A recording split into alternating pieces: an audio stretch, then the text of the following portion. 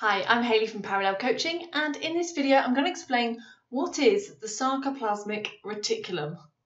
Okay, so quite a long word, but if you stay until the very end, then I have a special download for you as well as being able to understand exactly what this long word actually means. Learning point number 1, where is it? So the sarcoplasmic reticulum, what a word, is part of our muscle structure. So let's have a look at the image that you can see on screen now. Now this image shows your sliding filament theory, so you are probably aware of that already. If not, I definitely suggest you get your head around the sliding filament theory before moving on to this bit.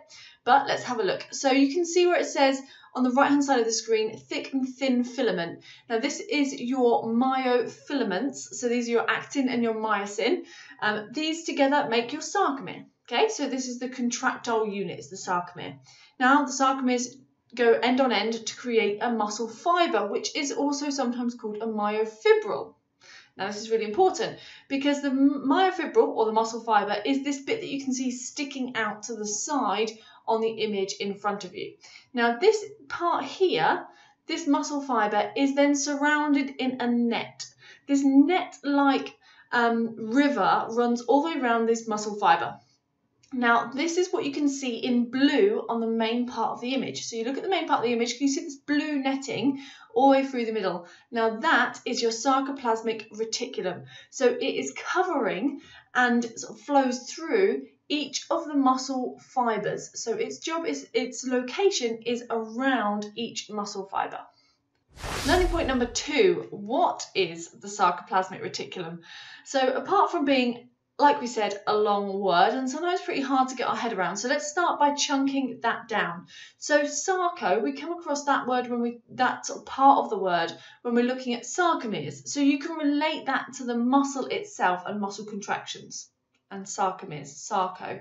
Then plasmic, so think about the plasma of our blood. It's usually liquid based. It's about creation, so it's about usually liquid based. Then look at reticulum, which means a net or a net-like structure. So you put all those together and it's exactly what we've already explained. It's this sort of river or this storage capacity that looks like a net that surrounds around the muscle fibre. But what you really do need to know, so if you don't take anything else from this whole video, is that this sarcoplasmic reticulum, its job is to store and release calcium into the muscles. Now we use calcium for our muscle contractions, so we need a place that can store that calcium until we need it. It can then release the calcium, we can use the calcium, and then when we don't need it, it can store it again.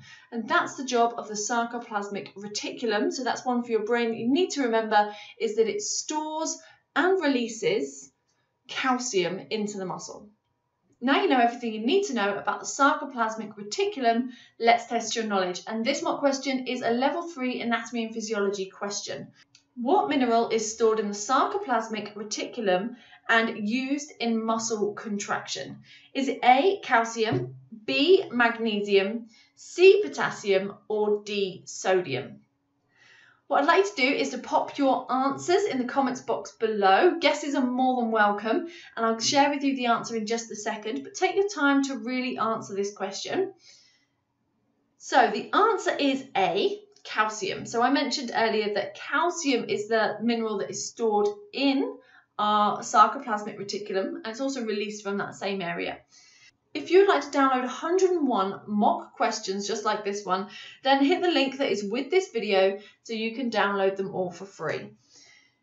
If you've liked this video, make sure you hit the like button, which is a little thumbs up button, share with your friends, and be sure to subscribe. Thank you so much for watching, and I'll see you on the next video.